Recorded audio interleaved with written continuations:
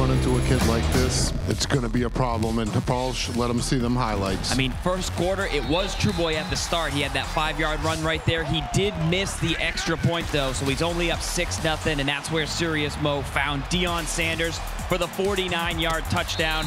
Perfect 7-6. And then who else but the man we saw at the Pro Bowl on the field practicing yesterday in the second quarter, but Anthony Barr.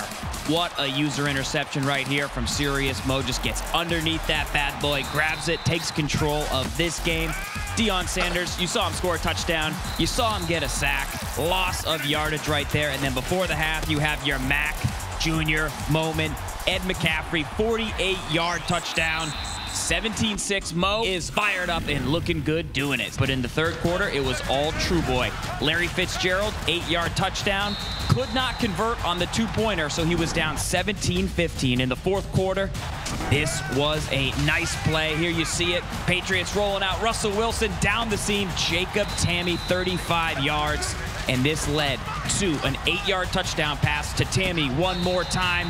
21-17. We thought it was over, but it wasn't over because on 4th and 3, Night Train Lane gets the interception.